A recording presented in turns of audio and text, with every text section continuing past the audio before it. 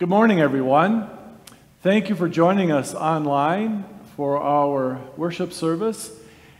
As you can tell, this is not a typical worship service in that today, the day of Pentecost, the congregation is worshiping outside, and we don't have the equipment yet to stream services outside, and so we wanted to provide you with a worship experience that is a throwback for us to our COVID days when we were just taping the worship services, but we wanted to provide you with the Word of God on this very special day, and prayers, and some time for reflection as well.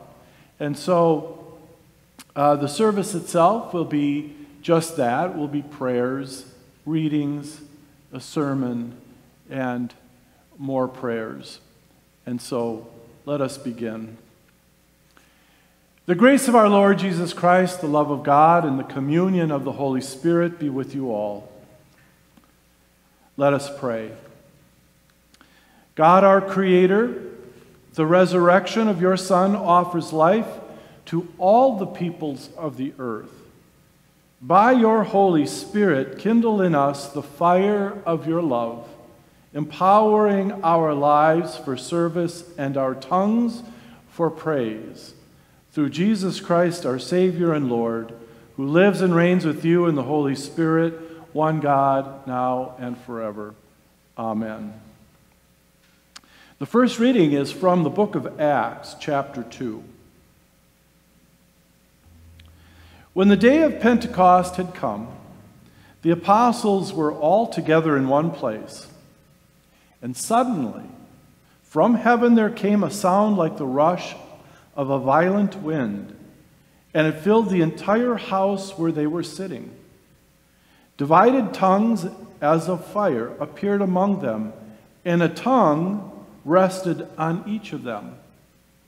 All of them were filled with the Holy Spirit and began to speak in other languages as the Spirit gave them ability. Now, there were devout Jews from every nation under heaven living in Jerusalem. And at this sound, the crowd gathered and was bewildered, because each one heard them speaking in the native language of each. Amazed and astonished, they asked, "Are not all these who are speaking Galileans? And how is it that we hear, each of us, in our own native tongue? Parthians, Medes, Elamites, and the residents of Mesopotamia, Judea, and Cappadocia, Pontus, and Asia, Phrygia, and Pamphylia, Egypt, and the parts of Libya belonging to Cyrene, and visitors from Rome, both Jews and proselytes, Cretans and Arabs. In our own language, we hear them speaking about God's deeds of power." All were amazed and perplexed, saying to one another, "What does this mean?" But others sneered and said, "They are filled with new wine." But Peter, standing with the 11, raised his voice and addressed them. "Men of Judea, and all who live in Jerusalem, let this be known to you, and listen to what I say. Indeed, these are not drunk, as you suppose, for it is only 9 o'clock in the morning. No, this is what was spoken through the prophet Joel." And from the prophet Joel we hear, "In the last days it will be, God declares, that I will pour out my Spirit upon all flesh. And your sons and your daughters shall prophesy, and your young men shall see visions, and your old men will dream dreams. Even upon my slaves, both men and women. In those days I will pour out my Spirit, and they shall prophesy. And I will show portents in the heaven above, and signs on the earth below, blood and fire and smoky mist. The sun shall be turned to darkness, and the moon to blood, before the coming of the Lord's great and glorious day. Then everyone who calls on the name of the Lord shall be saved. This is the word of the Lord. Our second reading comes from Paul's letter to the Romans, chapter 8, verses 14 through 17. For all who are led by the Spirit of God are children of God. For you did not receive a spirit of slavery to fall back into fear, but you have received a spirit of adoption. When we cry, Abba, Father, it is that very Spirit bearing witness with our spirit that we are children of God. And if children, then heirs, heirs of God and joint heirs with Christ. If, in fact, we suffer with him so that we may also be glorified in him. The word of the Lord. And now the gospel, which is according to the evangelist John, chapter 14.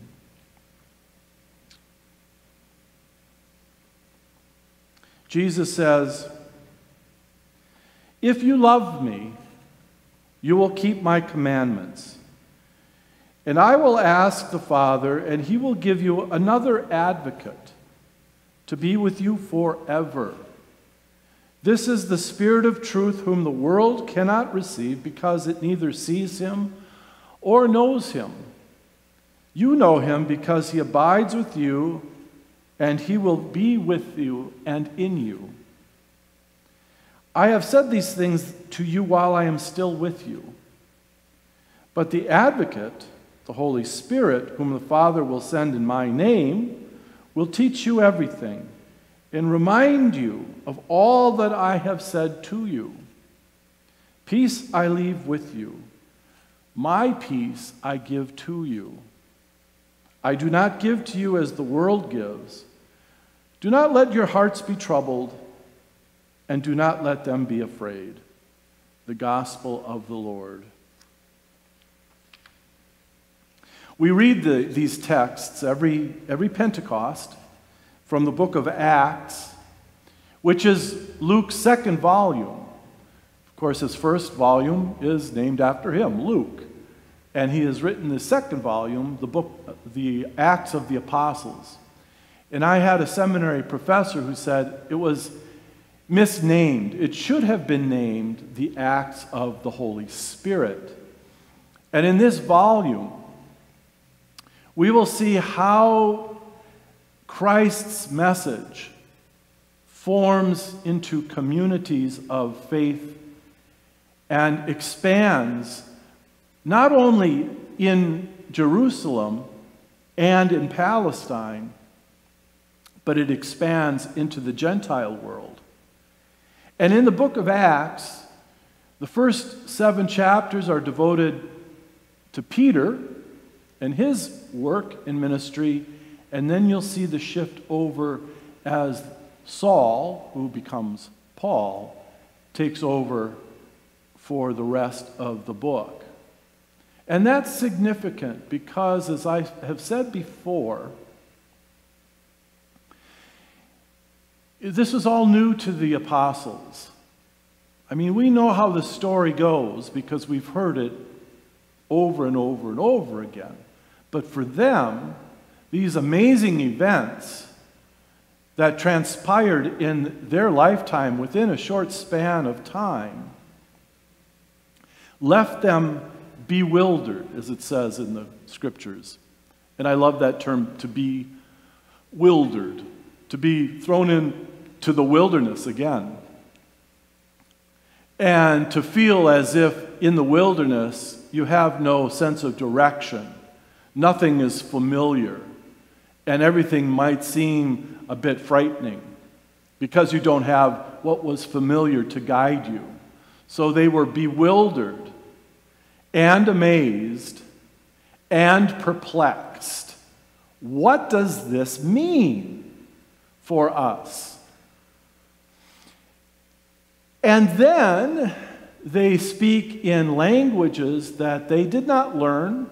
They didn't go to an English as a second language course to learn English. And if you have ever had to learn another language, you realize how difficult it can be, especially as you get older. But instantly, they were speaking in languages that others from those regions of the Near East could understand.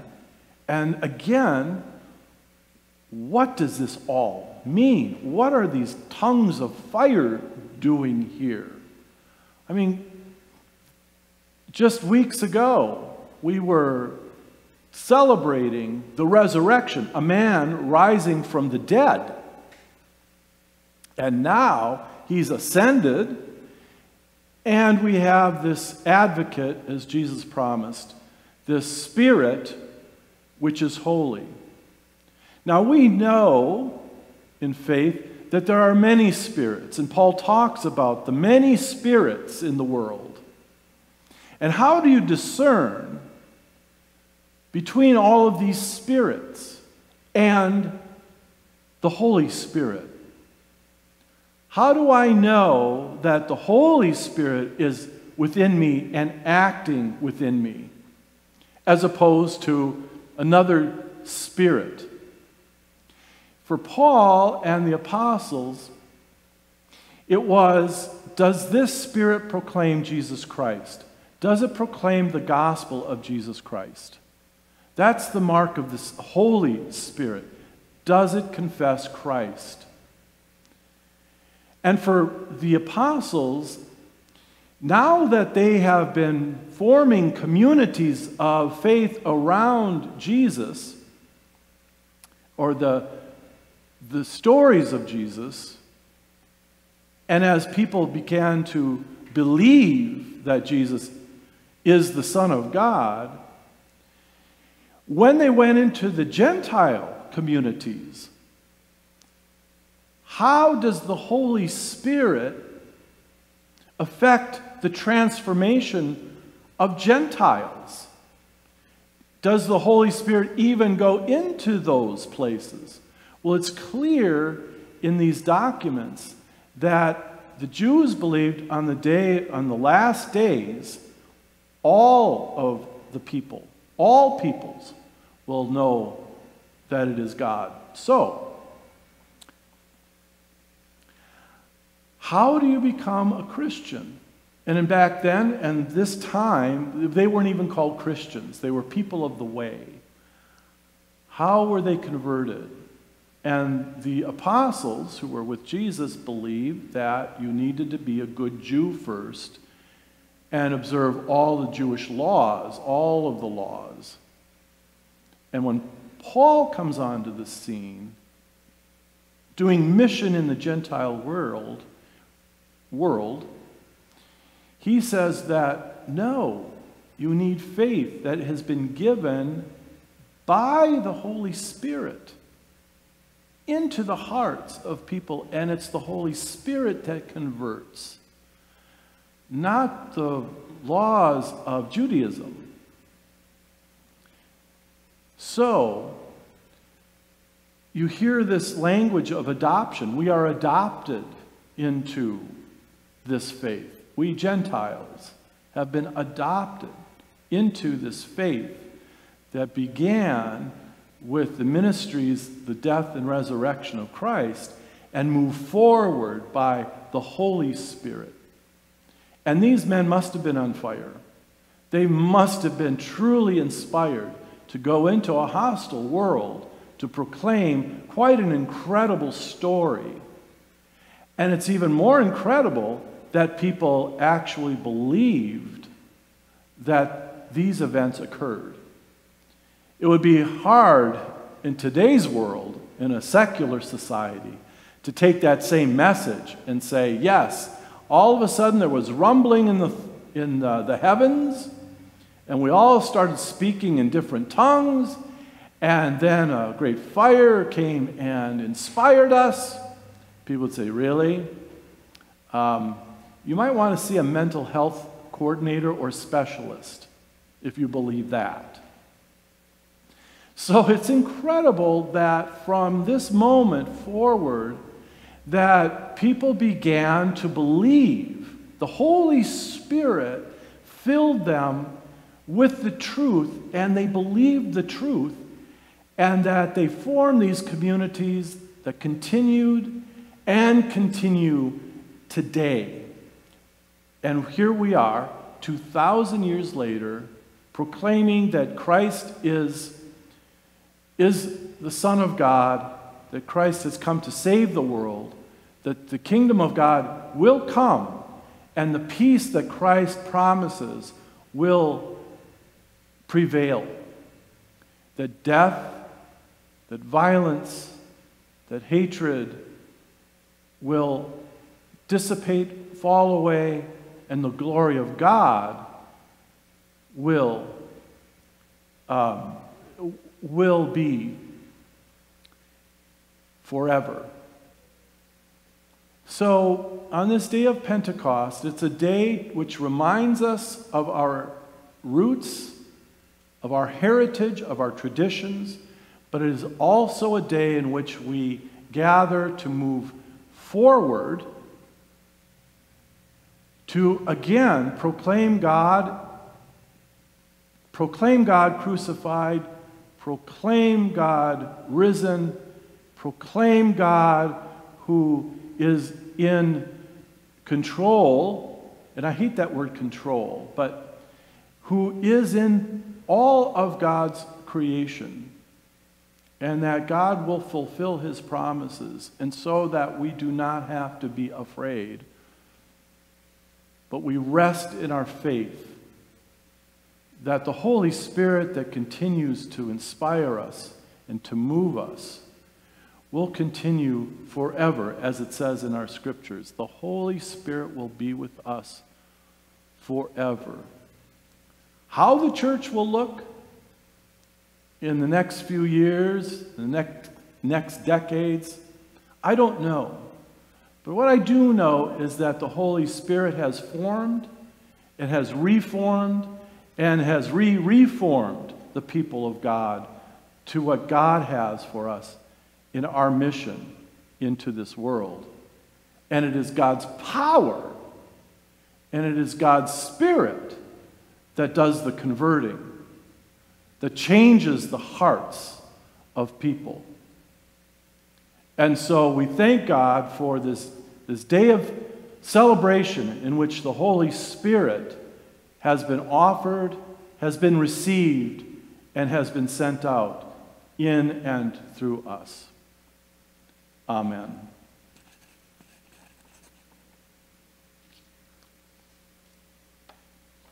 Let us pray. Holy living one, holy moving one, burst open our locked doors, and by your Spirit drive us out into the world proclaiming your mighty deeds. Direct our words and actions, trusting the advocate abiding in and among us. God, in your mercy, hear our prayer. Feed and care for creatures that remain hidden to us, yet contribute to the vibrancy of your creation. Train us to interact with creation from a place of wonder, awe, and reverence. God, in your mercy, hear our prayer. Send your Holy Spirit to places where language is a barrier to justice and mercy for those who seek it. Bless the work of translators, interpreters, and teachers. Promote understanding for the sake of those longing for true freedom and peace. God, in your mercy, hear our prayer. Comfort all who live in constant fear and any who are suffering. Remind them that your Spirit has made them your children and that they are never far from your glory. God, in your mercy, hear our prayer. And we continue to pray for the people of Uvalde, Texas, and Buffalo, New York, and for all of those who have suffered unconscionable deaths in these past weeks. We ask that your Holy Spirit be among them, to comfort them, to strengthen them, and to renew their hope as they go through these darkest of times. Lord, in your mercy, hear our prayer. Gather your people across regions, nations, and lands. Root our common life in the life, death, and resurrection of Christ, and by your Spirit, bind us together with all the saints who have gone before us. God, in your mercy, hear our prayer. In your mercy, O God, respond to these prayers and renew us by your life-giving Spirit through Jesus Christ, our Savior and Lord. Amen.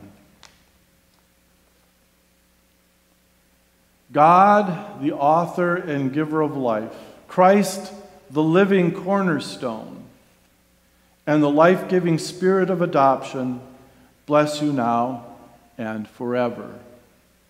Amen. Well, this ends our Pentecostal day of celebration here in St. John's, and we hope that you found it to be inspirational and perhaps a little educational, as I know that many of you are probably traveling or have not come back yet to church, and so this is our way of staying connected with you in worship. So I just want to lift up a couple of announcements before I go. We will have a music camp, and it is from June 13th through the 16th, so there is a sign up for that. We have family fun nights starting this summer again. 3 nights this summer. The first one is on June 16th, that Thursday night, June 16th. Also on Thursdays this summer, we're doing something a little bit different. We have a summer sampler study, and that's with Ralph Berglund. He'll be leading this discussion in the library, and that's on June 16th. So we're hoping that the night of June 16th will be really a fun church night. And he's leading it from June 16th to August 11th for a sampling of Bible stories. Really a nice refresher course. Geared for Bible beginners and Bible veterans. No prep is needed. Simply come to the sessions that work for your schedule. And that is at what time, Pam, do you know? 6:30, I believe. So come a little earlier just in case. That way you can have some fellowship as well. I will be gone starting, when you see this, starting tomorrow, Monday, June 6th, and I'm going to be gone for 3 weeks. One of the weeks that I will be gone, my family is going to Georgia, northern Georgia, in the Smoky Mountains to meet some of Cindy's family, as we will stay in a nice big house and just enjoy each other's company and to relax. And so I will be back on the 27th. So from June 6th to the 25th, Pastor Frank will be doing the liturgies, and we have a recent seminary graduate who will be preaching 2 of those Sundays. So you can look forward to that. Otherwise, all the information that's going on is in our newsletter and in the happenings and on our website, so you can stay informed. So God bless you, and I hope you have a great Sunday. Amen.